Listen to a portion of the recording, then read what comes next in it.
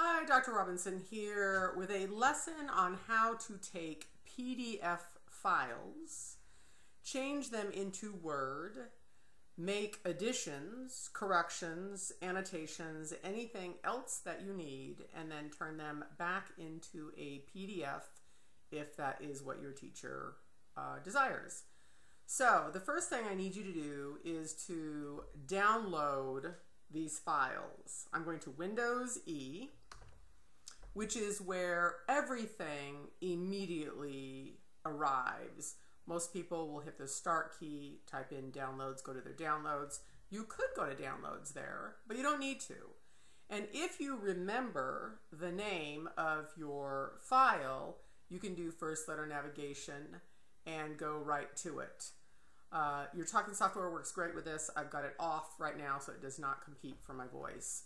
So this is how you tackle a PDF. You arrow to it, get to it one way or another. You're going to hit your applications key or Shift F10. I'm going to hit my applications key. And I'm going to go down to open with. You're going to notice that open with, the H is underlined, so you can hit H very, very quickly and go there. You're going to right arrow and you are going to up arrow one time to choose another app. And you're going to hit enter. A dialog box opens and you will hear OK, so you need to tab one time. Now you should hear the default as open as Adobe Acrobat Reader. You don't want to do that because it is an Adobe Acrobat. You could open it and just listen to it. That doesn't do you much good because you need to write on it. So now I'm going to go ahead and go down arrow and I'm going to hear more apps and I'm going to hit enter. And that opens up a whole bunch more apps. So I'm going to continue to down arrow and sure enough, I find Word and I'm going to hit enter on it and give it a second to translate it from a PDF to a Word document. Okay, now you will get a warning box that opens up and says it's working on translating this. I've already translated it to check it all out because it could also not be a true PDF, and if it's not a true PDF, you have to tackle it a different way. If it is a true PDF and you open it and it will read, and this reads beautifully in Adobe. But once again, you can't write on it.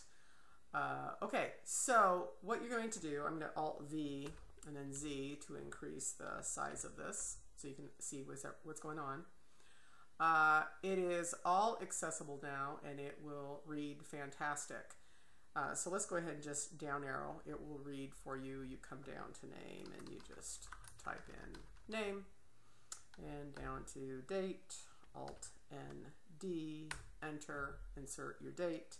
And you go down into your table and it will say table. At that point where my cursor is, it's going to say 3 of 3. So I'm going to Shift Tab back to my first column and right there it's going to say 1 of 1 because it is in row 1, column 1. And you're going to hear act, tab across, central idea, stages and act, tab, important details and questions. Continue to tab, because it moves you back to your first column and it says introduction and you tab over. So, and if you forget what heading was that, you can just up arrow and quickly listen and down arrow and go back and start typing information. So let me just type in information here so you can see how well it works. Let's say the child needs to annotate this. So with a Control-Shift-E, and that is a command that automatically turns on annotation, and I don't know, put whatever, okay? And the child can actually annotate directly on the page. Now, if it is not set up correctly, let me take you through that. You need to get up to your ribbon with Alt-R. Alt-R takes you to the Review tab. I have 365, so my command is TD to get me to all markup. So I'm going to TD. And you want to down arrow to all markup. And I'm going to escape out of that because I already, that's where I want it to be. You also need to do TM to the next one. And you need to actually tell it what you want to have inserted here. and I want everything, so everything is checked. I'm going to hit escape again. The next one is reviewing pane, so TP, and it basically asks you, well, how do you want this to be reviewed? Do you want to review it vertical or horizontal? And mine just moves with my screen, so it's going to move it down vertically on the screen, and so I'm going to hit escape on that. Now, when a child comments on that, and that's a whole other different lesson, you can actually go in and you can accept all of these changes. That's one way to make comments, Control-Shift-E. The other one is new comment, and I've left my ribbon open because you will see up there is new comment, C2. So I'm actually going to add a comment box to this also. So I'm going to hit C and 2. And a comment box actually opens up, and the child can make a comment like add more information.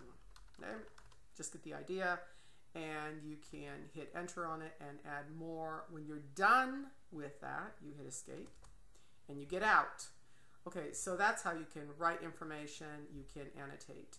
Now, after you are done, and let's say the teacher does not want you to keep it in a Word format, but wants you to put it back into a PDF, hit your F12.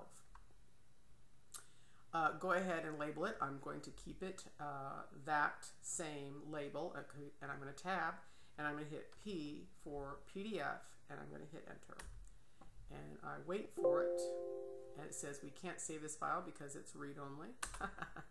Because I did not save it. So we need to save it first. So F12, and I need to save it because I did redo that. I have never had a copy of this before, so I need to go ahead and save it. And it's, if I do Alt-D, I can see that, and it will tell me it's saved in my downloads. Once I know where it's saved, I Alt-S. Okay, ta-da, Alt-S. Now you can save it as a PDF, but you do need to save it first. So I love hiccups because we learned so much for that. Okay, here we go. So now same label. I'm going to tab and hit P for PDF, and I hit enter.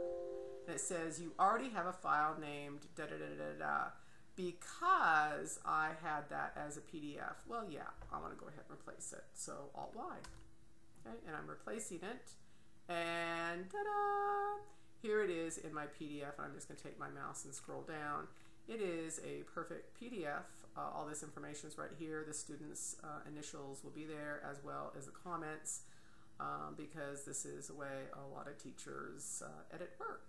But anyway, the child has incredible ability to do anything anyone else has done, and most people look at this and think, wow, cool, how did that kid do that? Well, you don't need to tell all your secrets. Okay, so that is how you change PDFs quickly into a Word, and you can change it back if you would like. And that's how you change PDFs into Word and make them accessible.